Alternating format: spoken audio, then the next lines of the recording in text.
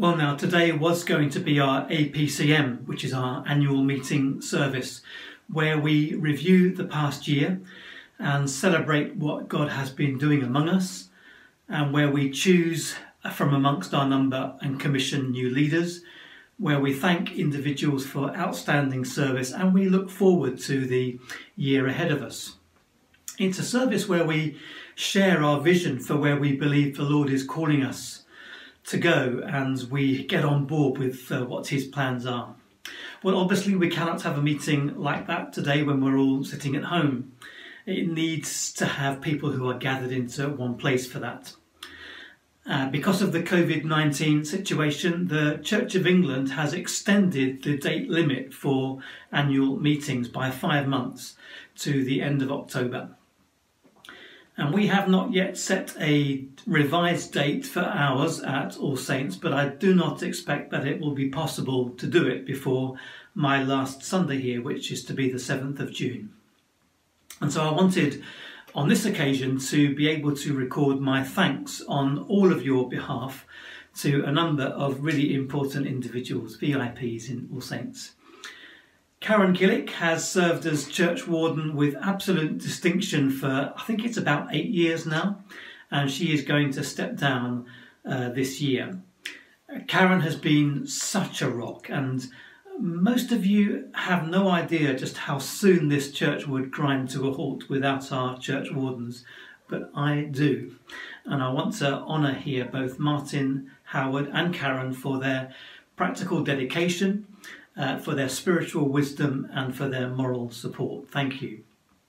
Karen is going to continue to have an important role though, because she is Deputy Chair of the PCC and hopes to stay in that role, which is really important during a vacancy and during the process of finding my successor.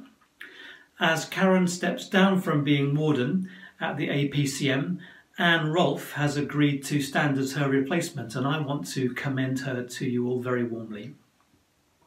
2 other key PCC members will be also standing down this summer.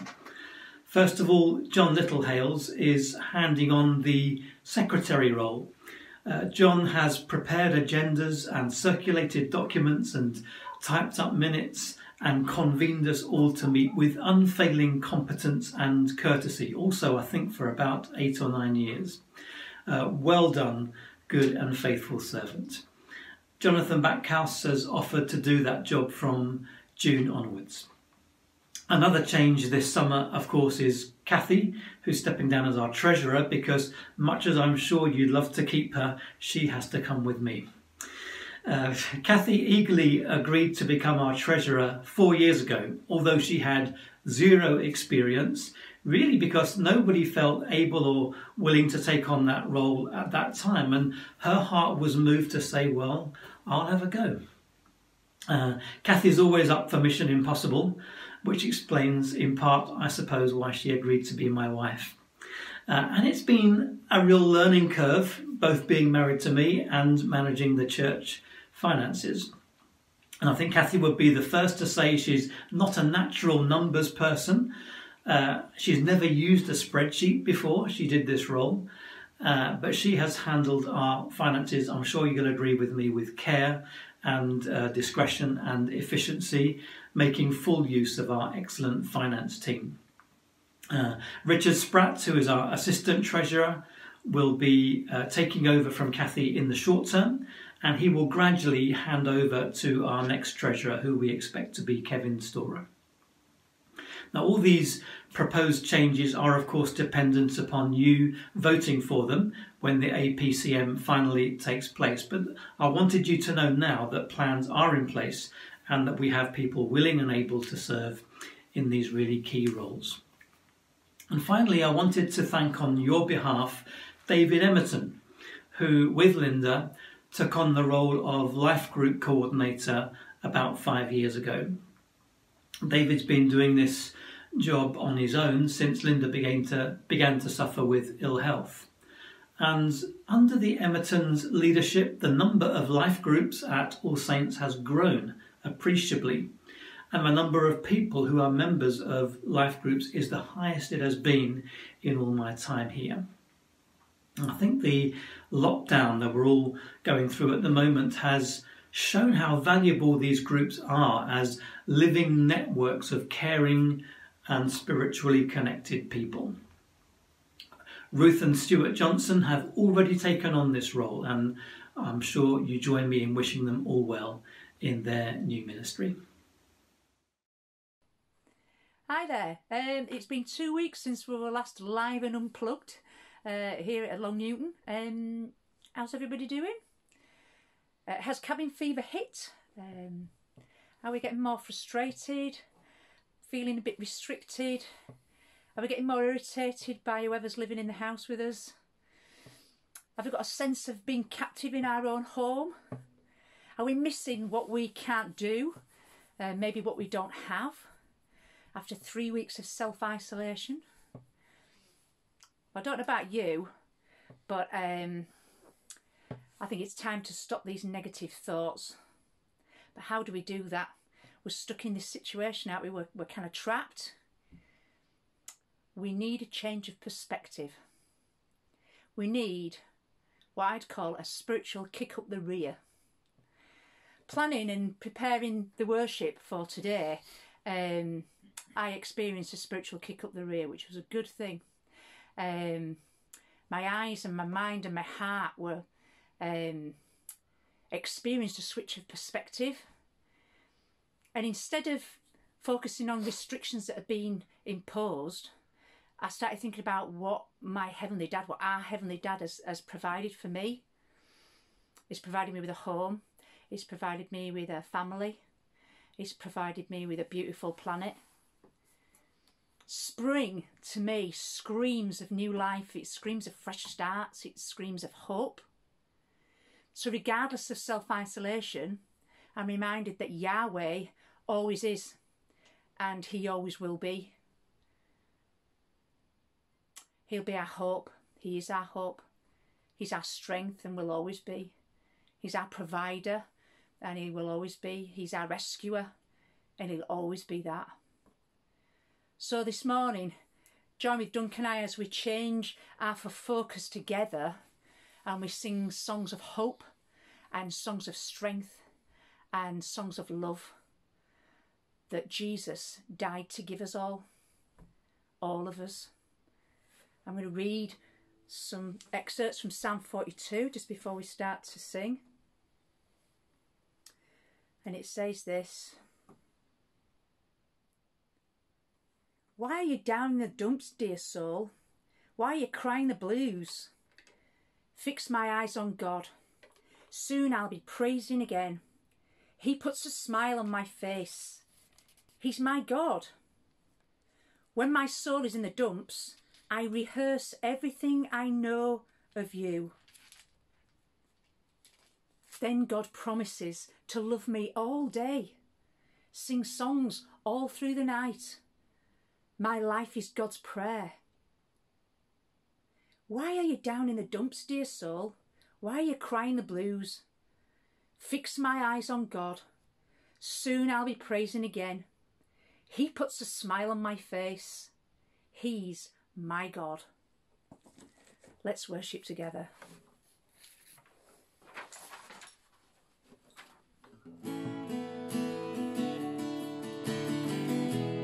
As we sing this first song together, maybe you can visualise if you've been out for a walk recently on this glorious springtime.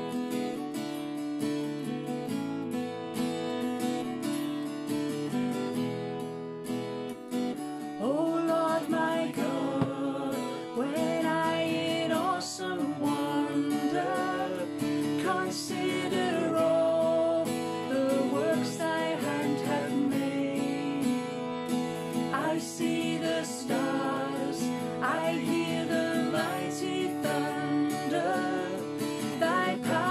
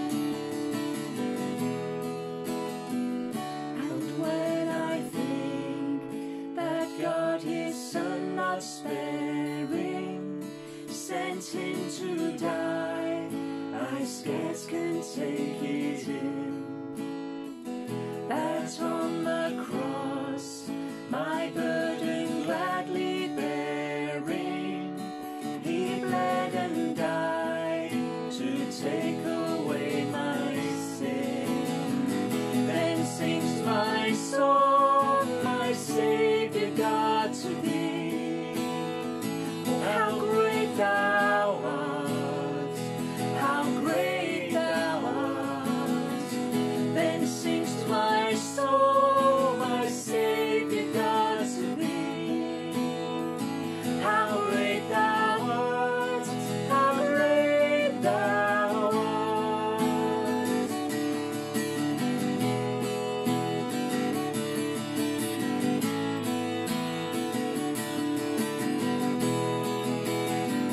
When Christ shall come with shouts of acclamation and take me home, what joy shall fill my heart? Then shall I bow in humble adoration and then proclaim, my God, how great thou art. Then sings my soul, my Saviour God to thee. How great thou art, how great thou art. Then sings my soul, my Saviour God to thee. How great thou art, how great thou art. Oh, how great thou art, how great thou art. How great thou art, how great thou art.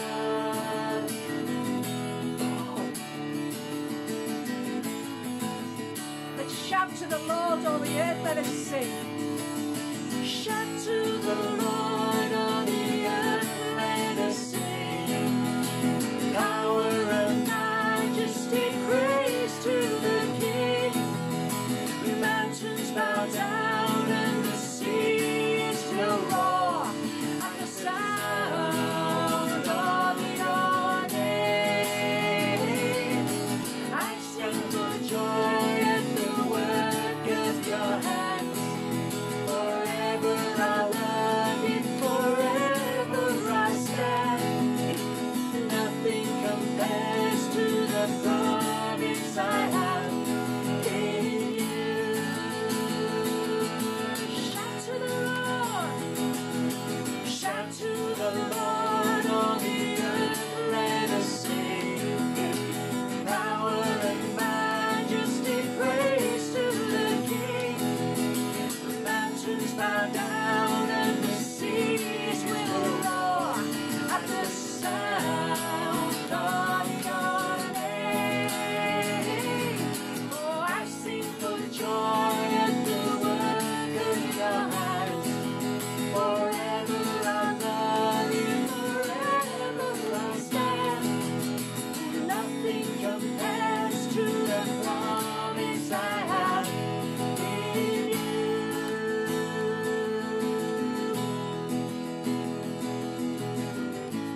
My Jesus, my Saviour, Lord, there is none like you. And all of my days I want to praise the wonders of your mighty love. My comfort, my shelter, tower of refuge and strength. Oh, let every breath and all that I am never cease to worship you. Shout to the Lord, all the earth, let us sing. Power and majesty, praise to the King. Mountains bow down and the seas will roar at the sound of your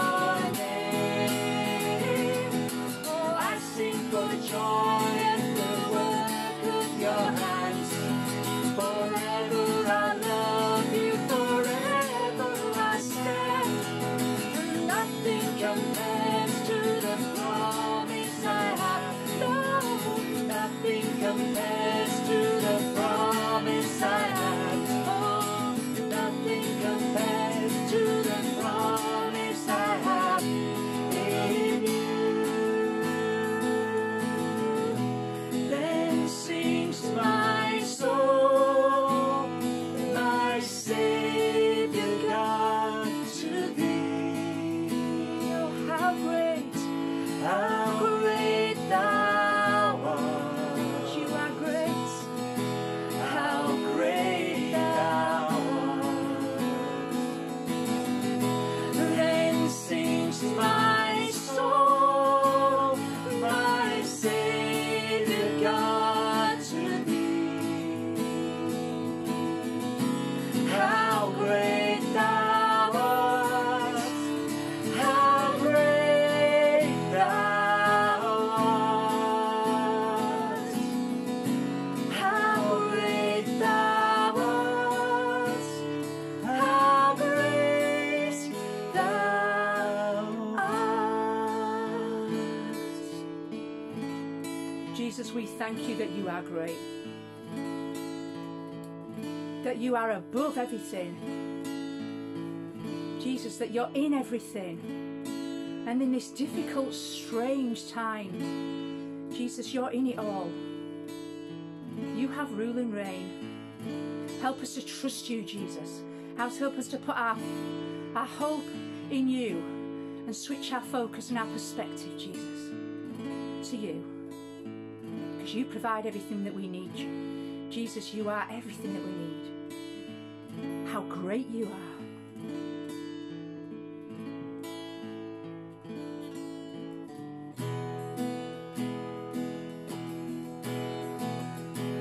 Some of the lines I love in this next song.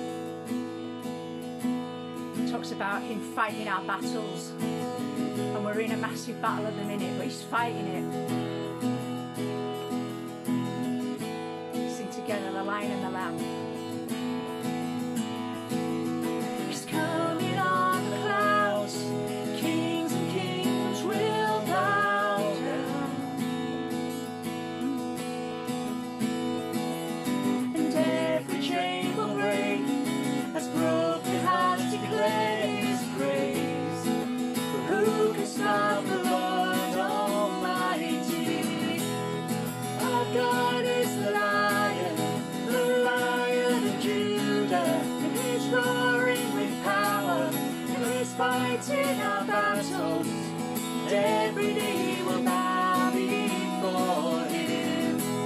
Our God is the Lamb that was slain for the sins of the world. His blood breaks the chains, and every knee will bow before the Lion and the Lamb. Every knee will bow before him.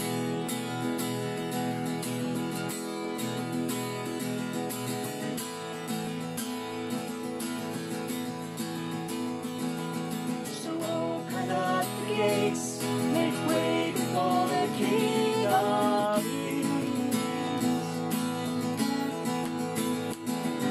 The God who comes to save is here to set the captives free.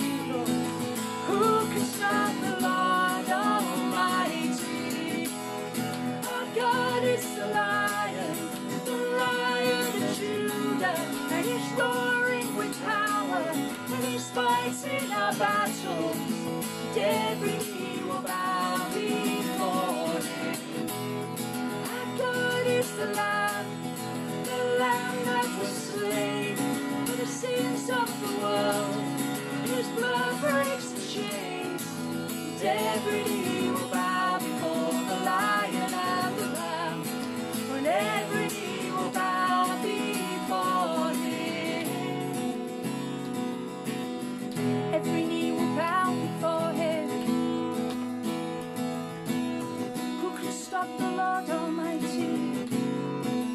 Who can stop the Lord Almighty? He is the ruler of the heavens and the earth.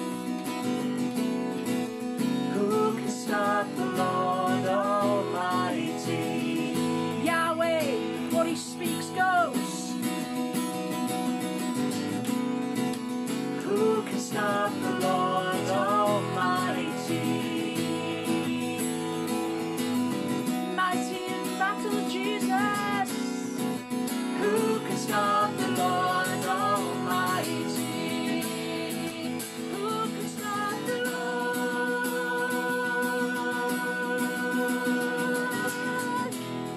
Our God is the Lion of Judah, and He's roaring with power, and He's fighting our battles. Every knee will bow before Him. Our God is the Lamb that was slain for the sins of the world.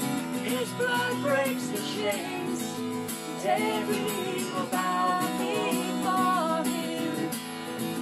And every knee will bow before Him. Oh, every knee will bow before Him.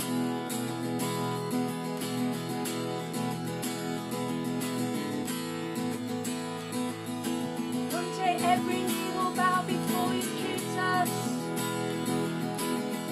and they will sing Your praises in the heavens and on the earth.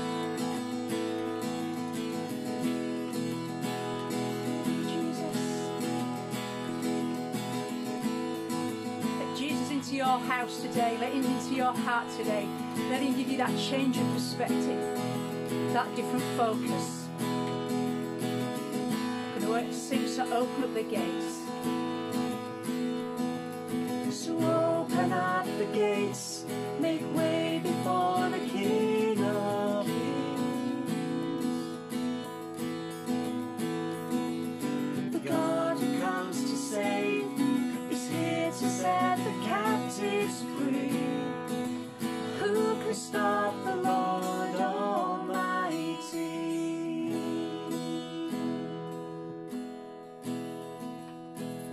Who can stop You, God? Mighty in power, who can stop You, God?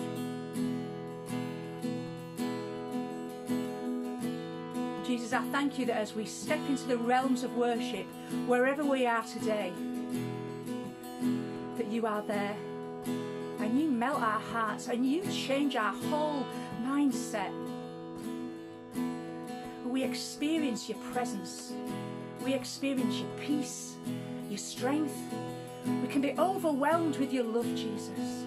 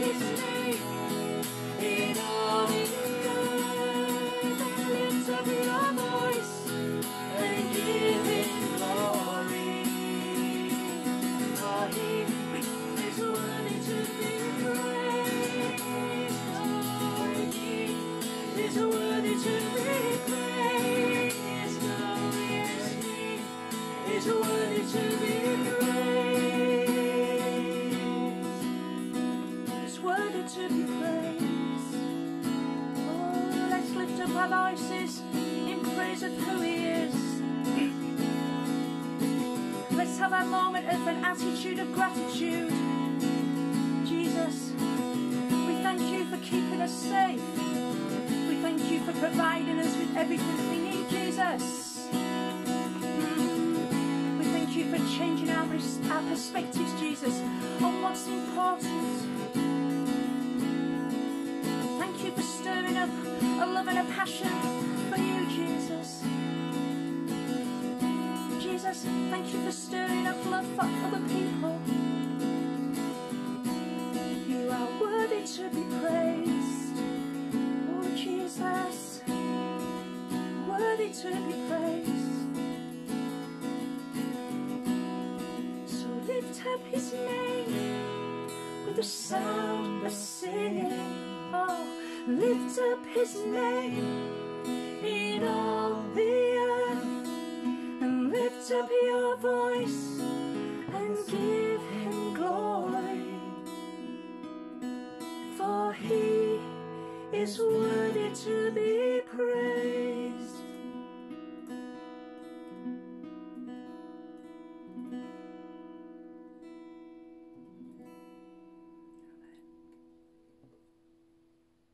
Well, good morning, everybody.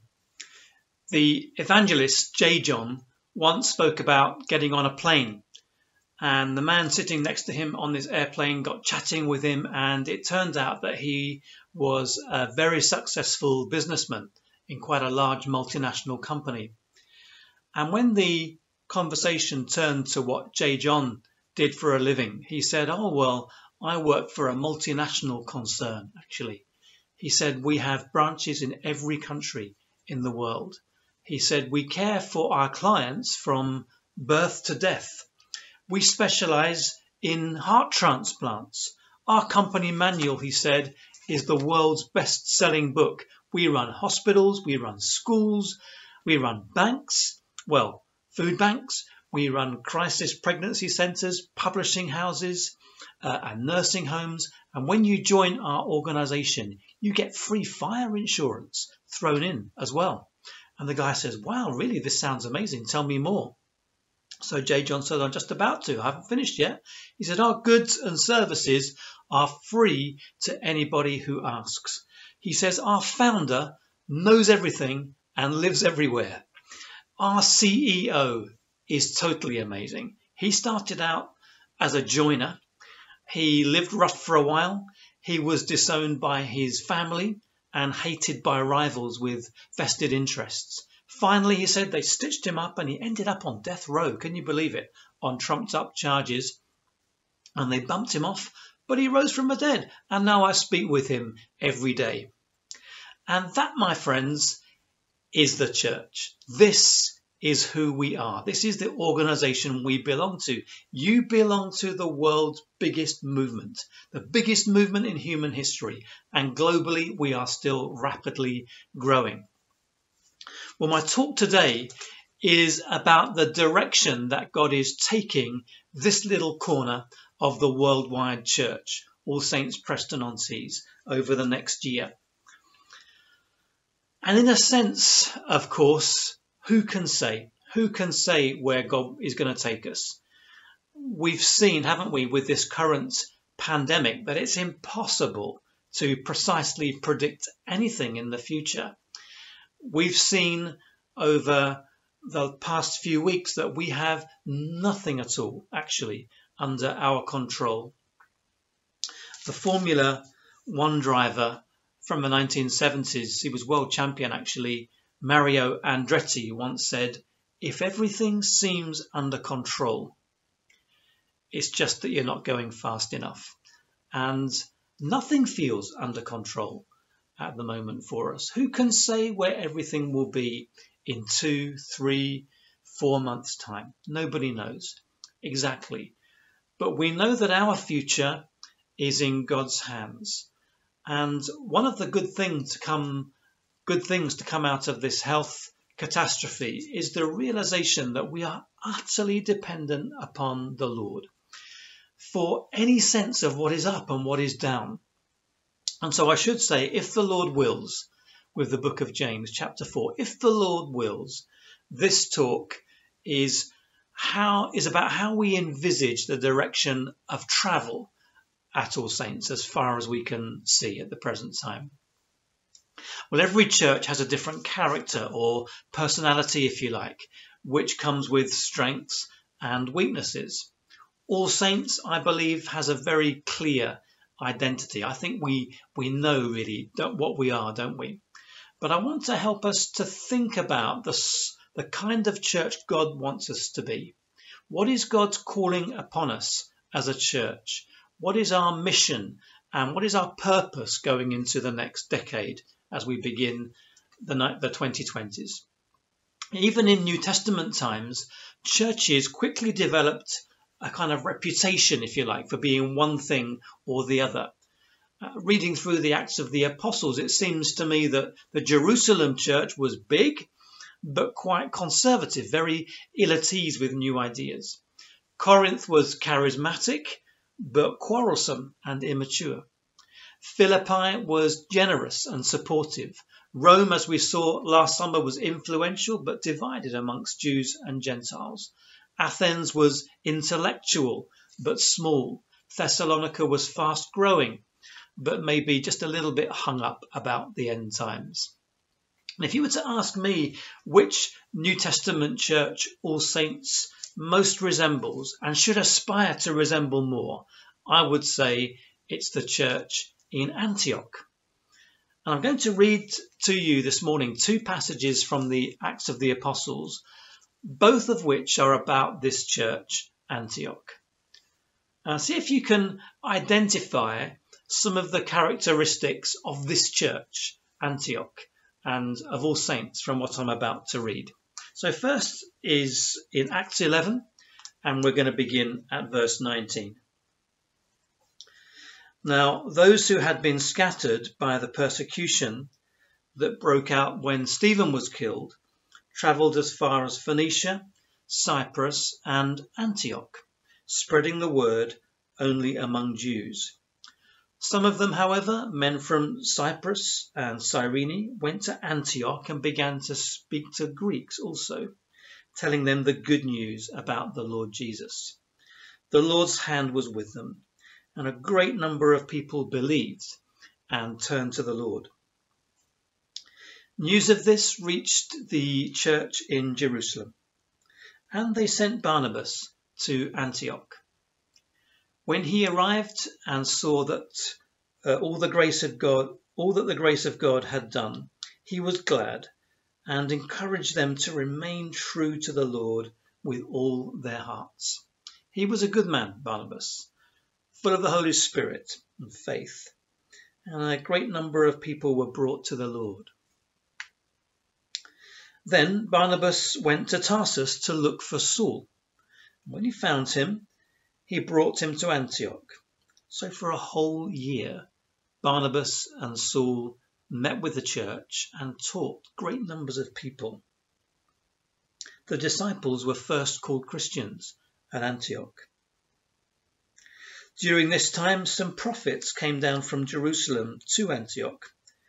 One of them, named Agabus, stood up and through the Spirit predicted that a severe famine would spread over the entire Roman world.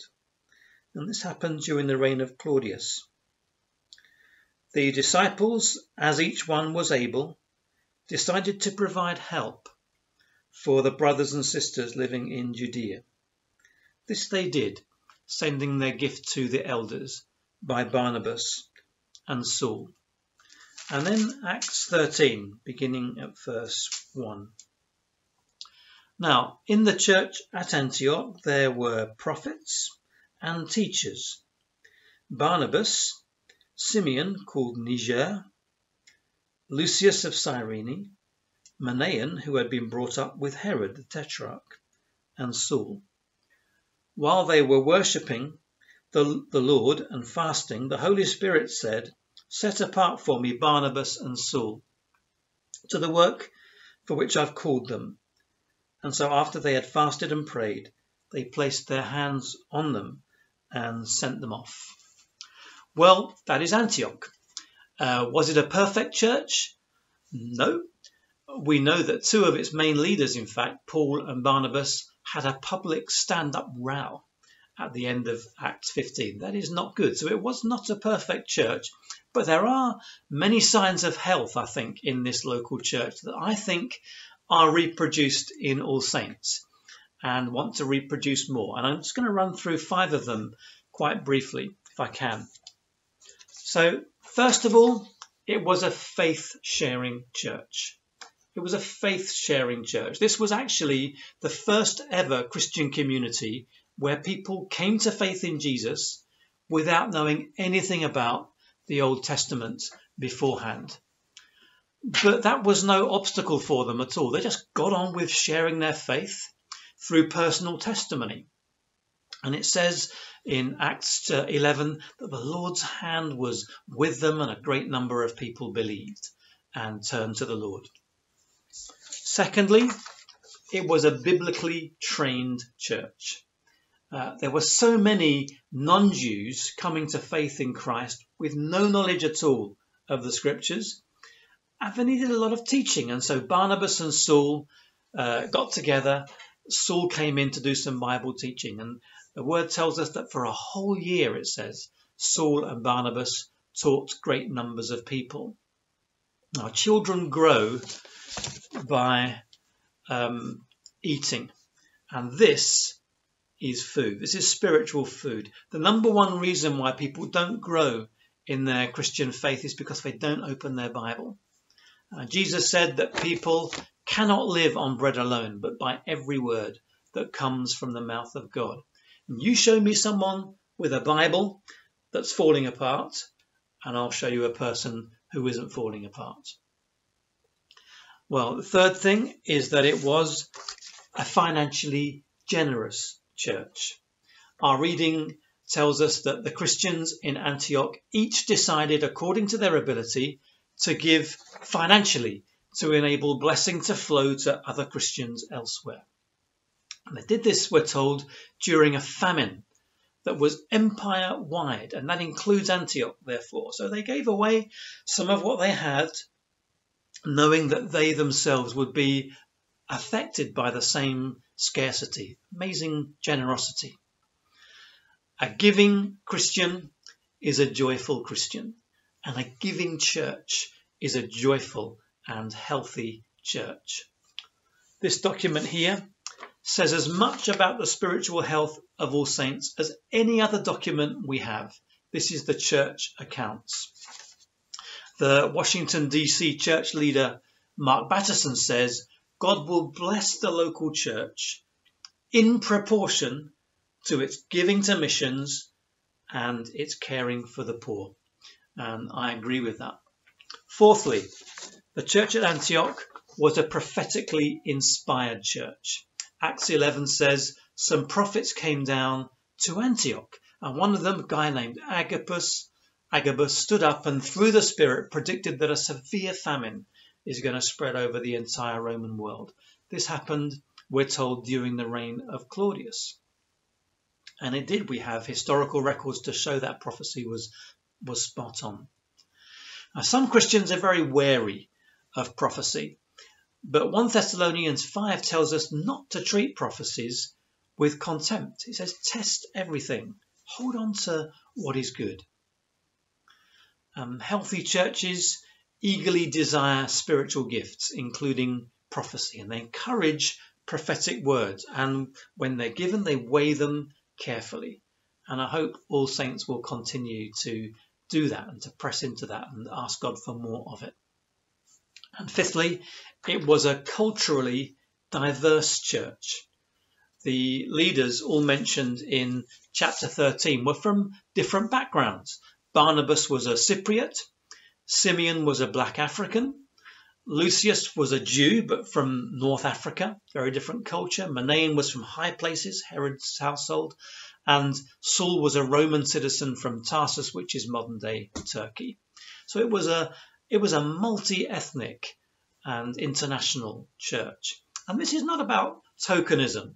It's about appreciating the variety of different perspectives in a church under the Lord's headship, The best churches, I think, have people in leadership who are male and female, married and single, academic and practical, extrovert and introvert, younger and older, well off and with more modest means, locally brought up, and hailing from elsewhere. It's good to have diversity in our church, and that should be reflected in the leadership too.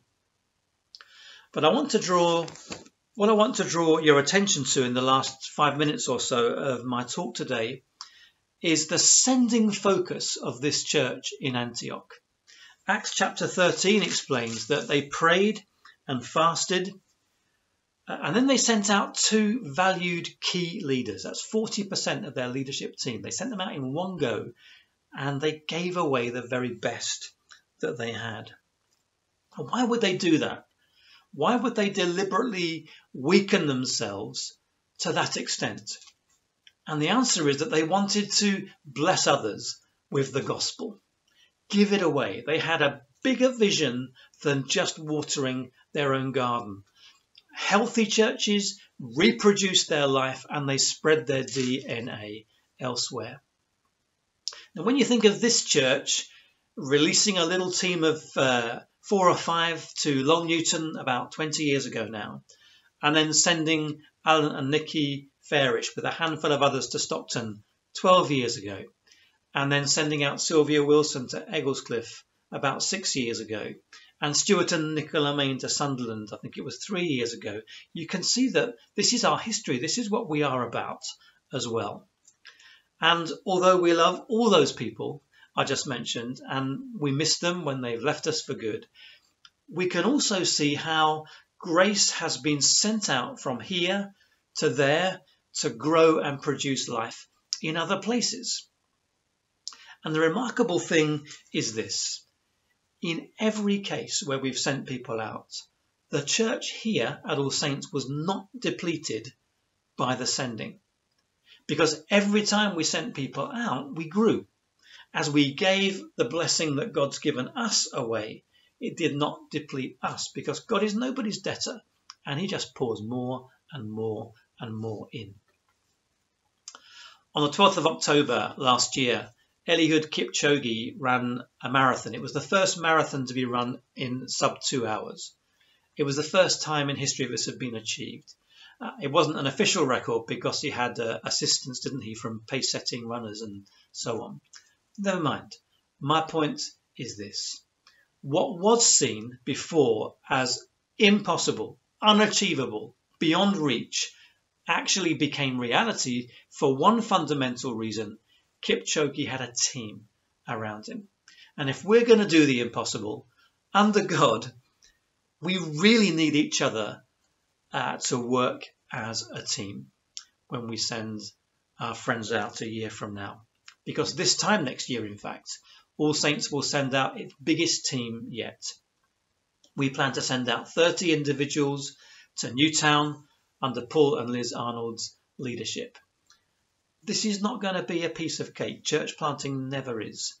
There is a lot to do. St. Paul's has not seen much growth for decades now. There needs to be a reconnection evangelistically with the community nearby. And that's going to be a real adventure. At New Wine last summer, a man called John Soper from Exeter Community Church, or Network Church it's called, was talking about looking for a venue for his new church plant, which started a few years ago. And he came across a really nice cafe that wasn't open on Sundays, and he arranged to meet the manager, who it's fair to say is not an authority on comparative religion, this guy. So the cafe owner says, so tell me about this new thing you want to do, man. So John describes his vision for this church plant. Student focus, lots of community, life-related Bible teaching, contemporary worship, outreach to the poor, signs and wonders. So the guy frowns as he tries to get his head around all this, and he says, is your religion one of those religions that slaughters chickens live? And John thinks for a moment, and he says, well, no, no, but we do drink the blood of our leader. And the guy says, oh, wow, that is so cool, man. You can come. Now, I tell you that story because reconnecting missionally with Newtown is undoubtedly going to throw up some very off-the-wall conversations like that. Many people outside the church have no idea at all what we're about. But I know this, God is going to do a new thing. The word of the Lord never returns to him without having achieved the purpose for which he sent it. The church in Newtown, St. Paul's, is in need of some revitalization, and it is going to get it. There needs to be a renewal from the Holy Spirit in worship and a new expectancy in prayer and ministry, and that is going to happen. It's going to be so exciting to see. Everybody on the team we're going to send out there will have a vital part to play. There are no passengers on the team. Everybody gets to play. And the good news is that we have 24 already signed up to go. And in addition to this, there's going to be funding, significant funding from Central Church for new staff to really give them a good start. These are really exciting times to be living in. This next year, between now and April 2021, we're going to see a ramping up of prayer and fasting until it's at fever pitch by the time the team is sent out. Remember, Barnabas and Saul were sent out after a time of prayer and fasting. When our team goes, we're going to suddenly be looking at a few more empty seats around us. Don't worry about that. Don't worry. Our job is to pray, to reach out all over again, and to ask God to fill those seats with new people. We're going to have to get used to sharing our faith again and praying like never before for the growth of the Lord's work in Preston-on-Tees as well. And this is healthy. This is what church is about. Jesus said, I will build my church. Do you know, he waited a long time to say those words. He held it and held it and held it until the day Peter said, I know who you are. You're the Messiah. You're the Christ, aren't you? And then Jesus could say it. Yes, I will build my church. That was the first time Jesus had ever used the word church. He waited until that precise moment because you can only build church with people who get who Jesus is and have the boldness to say it to a waiting world. Let us pray.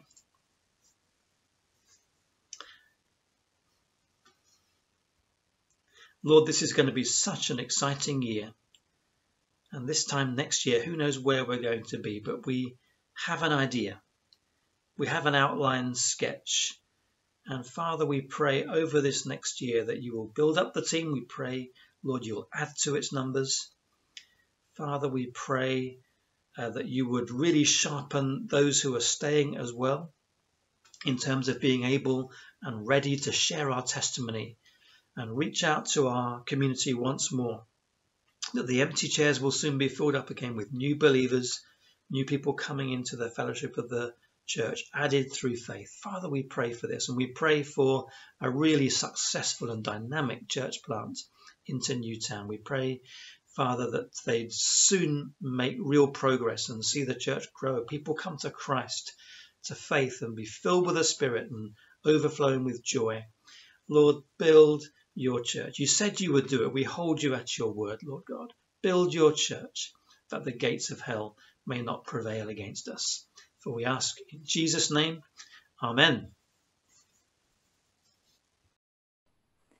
Hi there. It's been 2 weeks since we were last live and unplugged here at Long Newton. How's everybody doing? Has cabin fever hit? Are we getting more frustrated? Feeling a bit restricted? Are we getting more irritated by whoever's living in the house with us? Have we got a sense of being captive in our own home? Are we missing what we can't do? Maybe what we don't have? After 3 weeks of self-isolation? I don't know about you, but I think it's time to stop these negative thoughts. But how do we do that? we're stuck in this situation, aren't we? We're kind of trapped. We need a change of perspective. We need what I'd call a spiritual kick up the rear. Planning and preparing the worship for today, I experienced a spiritual kick up the rear, which was a good thing. My eyes and my mind and my heart were experienced a switch of perspective. And instead of focusing on restrictions that have been imposed, I started thinking about what my Heavenly Dad, what our Heavenly Dad has provided for me. He's provided me with a home. He's provided me with a family. He's provided me with a beautiful planet. Spring, to me, screams of new life. It screams of fresh starts. It screams of hope. So regardless of self-isolation, I'm reminded that Yahweh always is, and He always will be. He'll be our hope. He is our hope. He's our strength and will always be.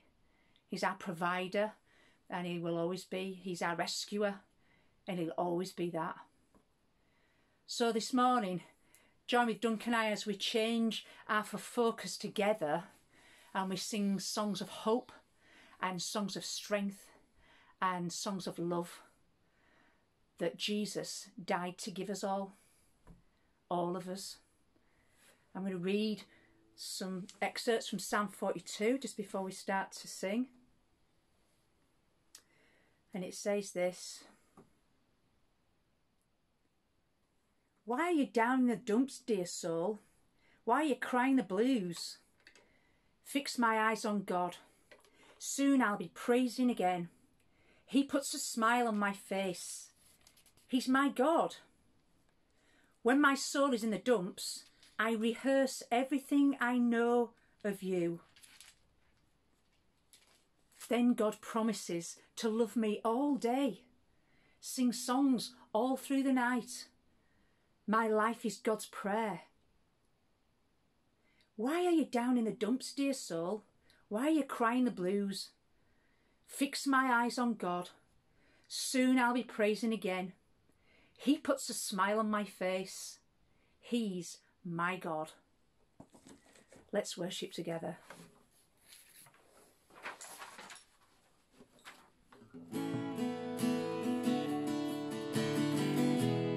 As we sing this first song together, maybe you can visualise if you've been out for a walk recently on this glorious springtime.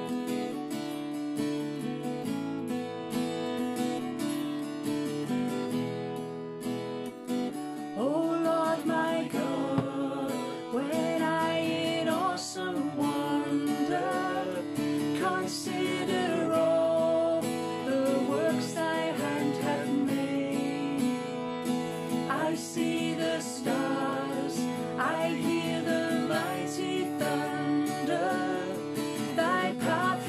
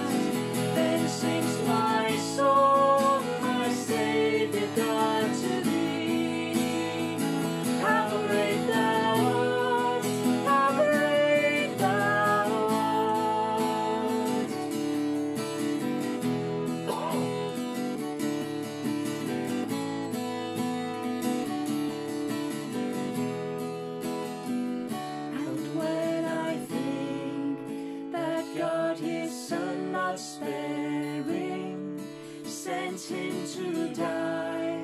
I scarce can take it in, that on the cross, my burden gladly bearing, he bled and died to take away my sin. Then sings my soul, my Saviour God to thee. Oh, how great thou art, how great thou art. Then sings my soul, my Saviour God to thee.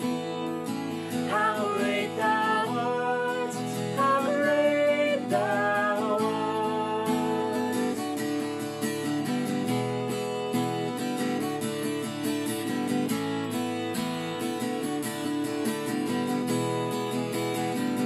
When Christ shall come with shouts of acclamation and take me home, what joy shall fill my heart? Then shall I bow in humble adoration and then proclaim, my God, how great thou art. Then sings my soul, my Saviour God to thee.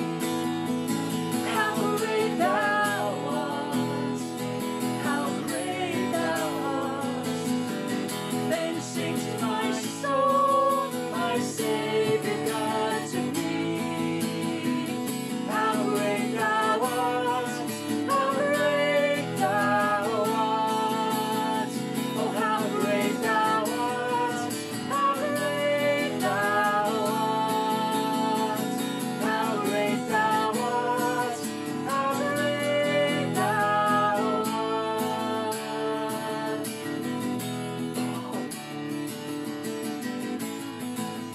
Let's shout to the Lord, all the earth, let us sing. Shout to the Lord, all the earth, let us sing. Power and majesty, praise to the King.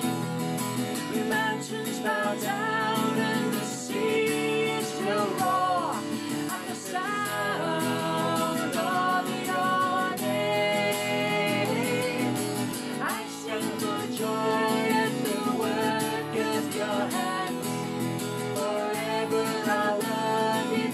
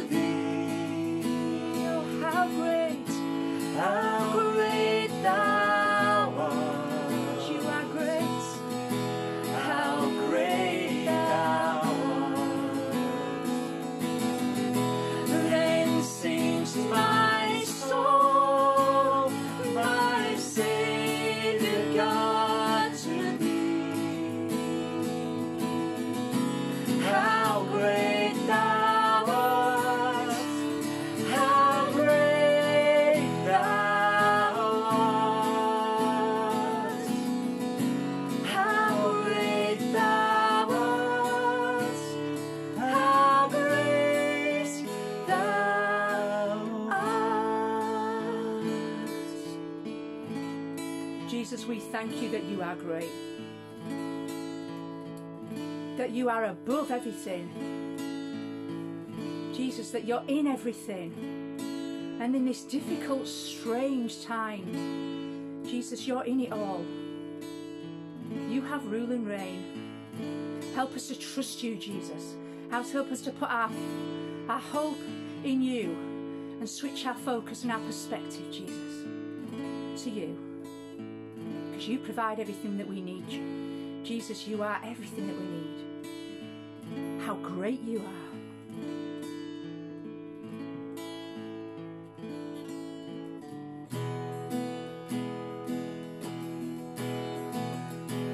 Some of the lines I love in this next song. It talks about him fighting our battles. And we're in a massive battle at the minute, but he's fighting it. Sing together, the Lion and the Lamb. He's coming on the clouds. Kings and kingdoms will bow down. And every chain will break as broken hearts declare his praise. Who can stop the Lord Almighty? Our God is the Lion of Judah, and he's roaring with power, and he's fighting our battles. And every knee will bow before him. Our God is the Lamb that was slain for the sins of the world. His blood breaks the chains, and every knee will bow before the Lion and the Lamb.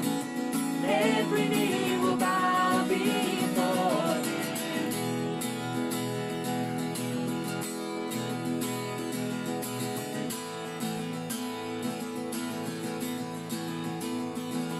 So open up the gates, make way before the King of Kings.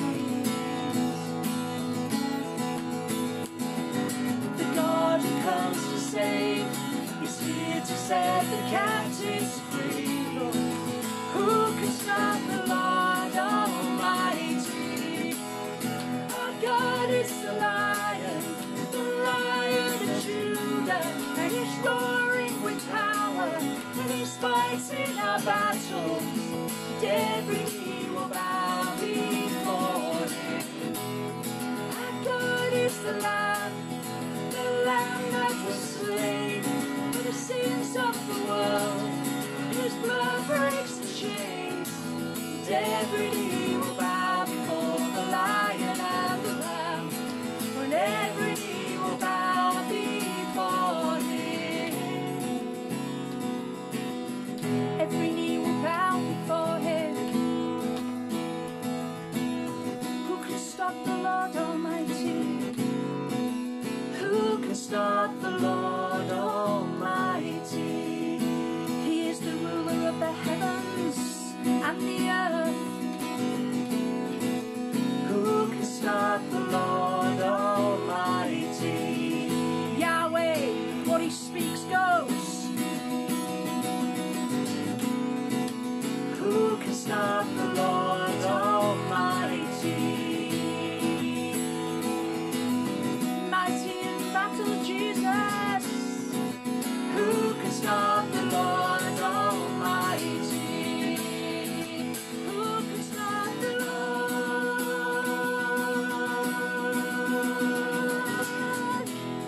Our God is the Lion of Judah, and he's roaring with power, and he's fighting our battles. Every knee will bow before him. Our God is the Lamb that was slain for the sins of the world. His blood breaks the chains, and every knee will bow before him. And every knee will bow before him. Oh, every knee will bow before him.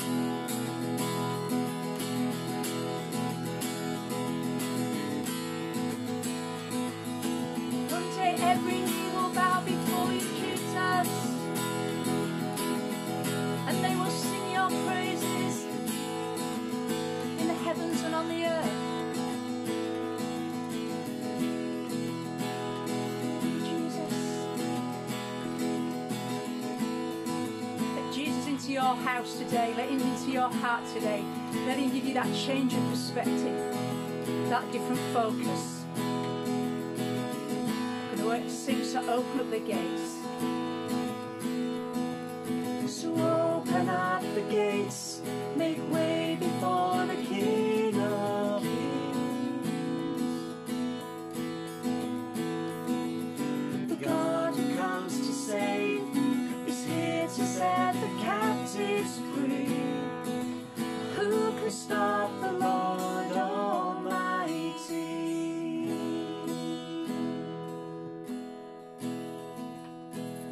Who can stop you, God? Mighty in power, who can stop you, God?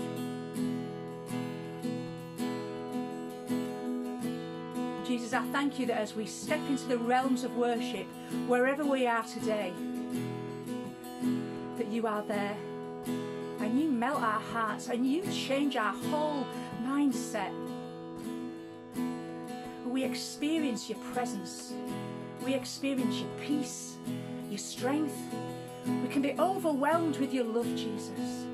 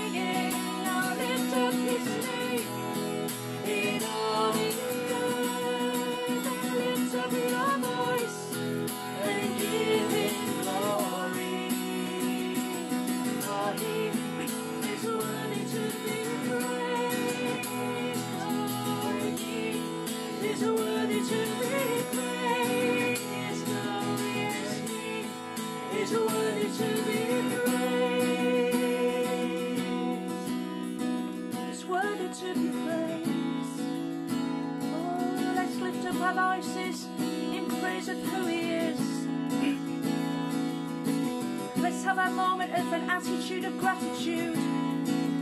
Jesus, we thank you for keeping us safe. We thank you for providing us with everything that we need, Jesus.